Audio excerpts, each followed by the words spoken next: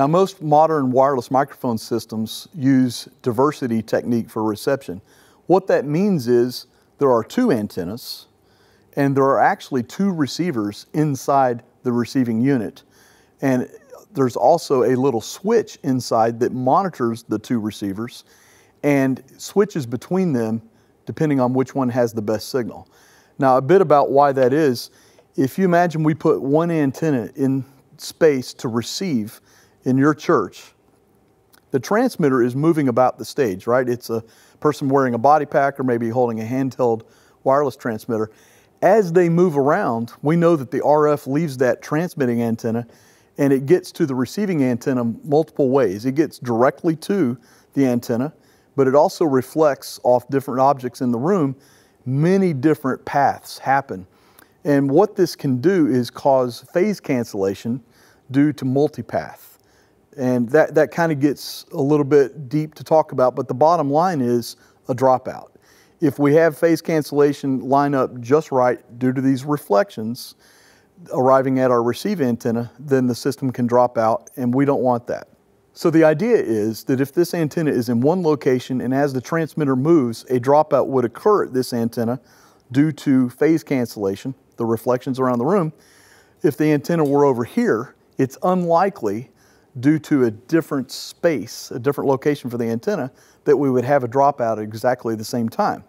So by using two antennas with a little bit of space between them, we have a better chance of getting a clear reception. So that's the basic idea behind diversity reception. There are a few variations on it and different names like true diversity and antenna diversity, but the idea is multiple pickup or receive locations for antennas to minimize the likelihood of a dropout.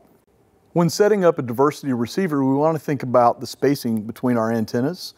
Now, most modern wireless microphones operate in the UHF range, which means frequencies in the megahertz, specifically about 500 to 700 megahertz.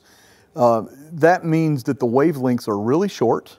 And to give you an idea, at 500 megahertz, the wavelength is about 2 feet. That's pretty close. So if we think about what a quarter wavelength is, that's about 6 inches.